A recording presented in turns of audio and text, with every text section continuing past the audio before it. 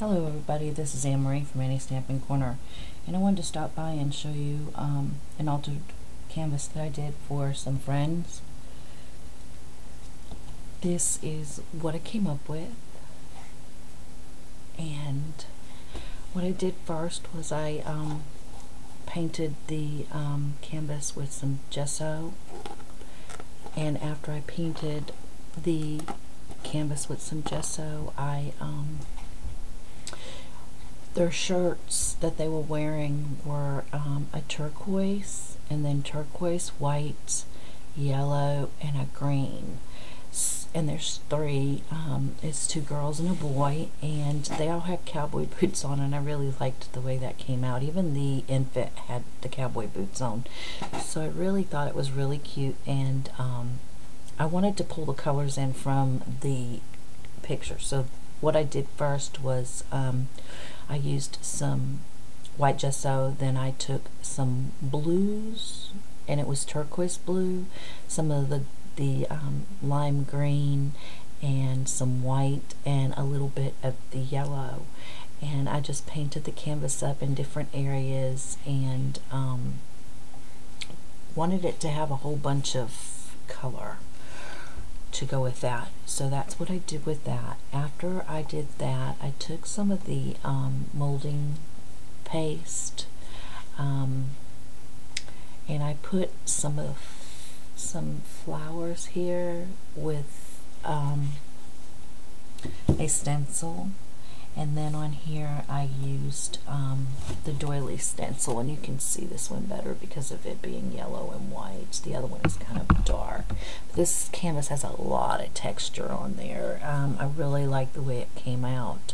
The mixed media, I really love just getting my hands dirty and playing. I feel like I'm back in school, and it's just a lot of fun. So that's what I did with that, and I took a bunch of the Tim Holtz stamps, the background stamps, and I did chicken wire and checkers board, and the grid, and some of the bubble wrap and stuff like that, and some diamonds, just a bunch of texture going on this canvas. I then took some bubble wrap, and I used some white paint, and I dabbed it on here in spots, and it's just, I don't know if you can really see, but it's just got a lot of, there's the bubble wrap.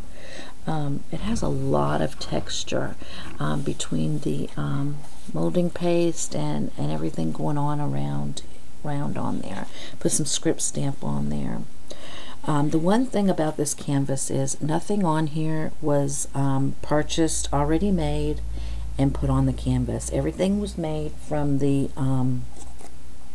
flower spray to the letters up here to the banner. Everything I put together myself, 100%. I didn't want to use anything already made. I wanted to make the canvas all the way through.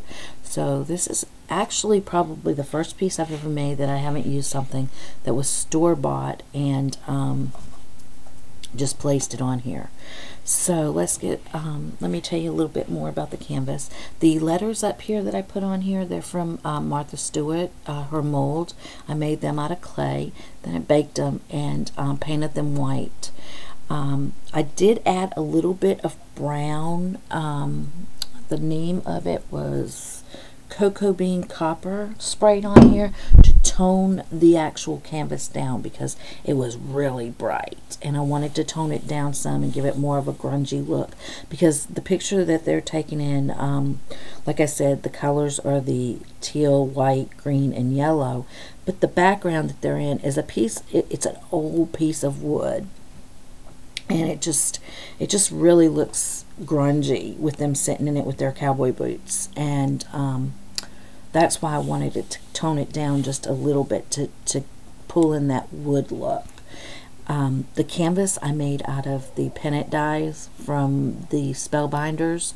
I first cut out the scalloped one, and then I cut out the straight edged one, and then I put them together, and I put them in turquoise and yellow, and then I put the letters on top. I added some chain to link it together with some eyelets in between to dress it up a little bit more, And then I attached it in the corners with some brads to make it look like there were nails that were holding it.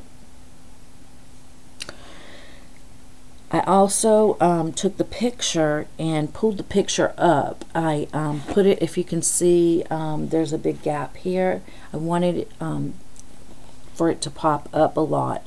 So I took some not cardstock, but some chipboard, and I made a little box with it, and then I attached it at the top and in the middle, and I attached it to the back of the front of the canvas with, but I'd also attached it to a piece of white, well, it was chipboard, but the chipboard was a box.